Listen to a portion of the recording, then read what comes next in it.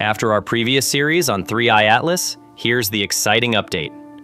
Astronomers have detected water vapor from this interstellar visitor, releasing an astonishing 40 kilograms per second from 3.5 AU, far beyond Jupiter.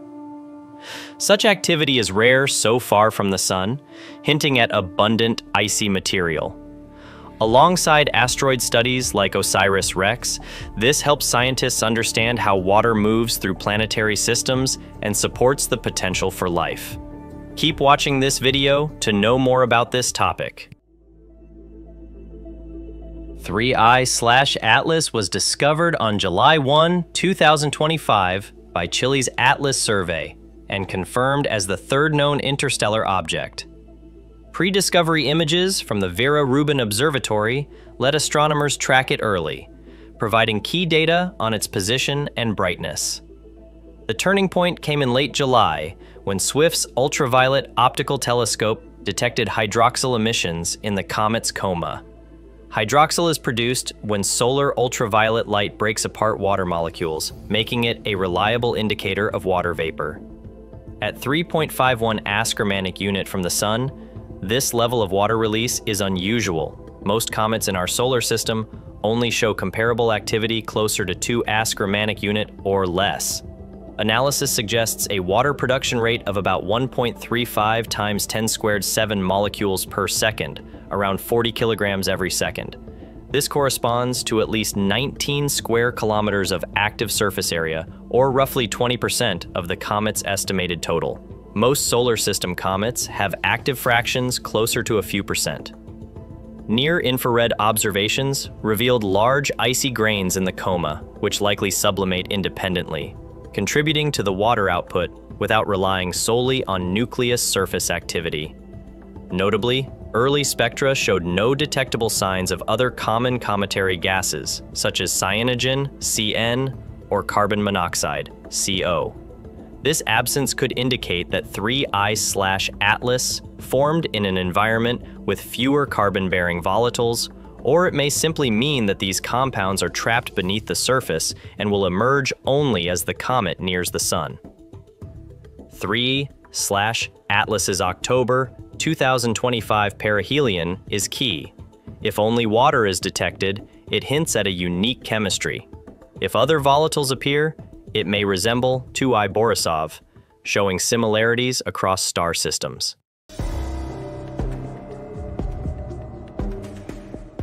While 3I Atlas gives a fleeting chance to observe water release from another star system's comet, NASA's Osiris Rex mission has provided a direct, long-term record of water-related processes in our own solar system. Launched in 2016, the spacecraft reached the near-Earth asteroid Bennu in 2018 and spent over 2 years mapping its surface in detail. In October 2020, Osiris Rex collected surface material from Bennu and stored it in a sealed return capsule.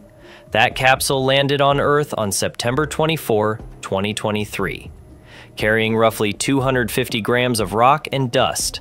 Laboratory analysis quickly confirmed that Bennu's samples contain organic molecules, including amino acids, along with minerals that formed through interaction with liquid water. Some grains bear signs of ancient saltwater, indicating Bennu's parent body once had water flowing through its rocky interior. Such water-rock chemistry could create environments suitable for forming life's building blocks. These findings strengthen the hypothesis that small bodies, asteroids and comets, played a role in delivering water and organic matter to early Earth. The hydrated minerals in Bennu preserve evidence of conditions that existed billions of years ago, providing a time capsule of chemical and geological processes from the solar system's early history. When viewed alongside it, Bennu offers a complementary perspective. One object showing water-related chemistry frozen in time, the other demonstrating active water release right now. Studying both helps scientists understand how water behaves across different environments and timescales.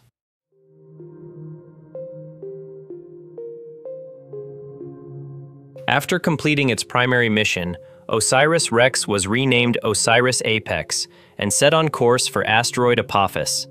This asteroid will pass unusually close to Earth in 2029, within the orbit of geostationary satellites, giving scientists a rare chance to observe how such an encounter might alter a small body's surface and internal structure.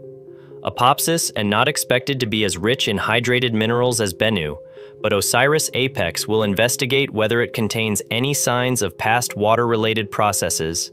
Comparing its composition with Bennu's will help clarify how common water-rock interactions are among different types of asteroids. This work complements the study of interstellar visitors like 3I Atlas, Bennu's preserved mineral record, Apophis's post-encounter surface, and the active water release from an interstellar comet together create a broader data set for understanding how water is distributed and transformed in planetary systems. For 3I Atlas, the coming months will reveal whether its activity remains water-dominated or shifts to include other volatiles. For Osiris Apex, the approach to Apophis will test how planetary encounters influence the stability and composition of small bodies. Both projects share a common goal: to trace the journey of water from its origins in planetary systems to its role in shaping planets and potentially enabling life. Whether preserved in rock for billions of years or venting into space from icy grains, water holds clues about the environments in which small bodies formed and evolved. I-Atlas shows a comet's fleeting interstellar activity, while Osiris Rex delivers ancient, water-rich samples. Together, they reveal how water shapes planetary systems and habitability. Stay tuned to see what these cosmic clues teach us about life beyond our solar system.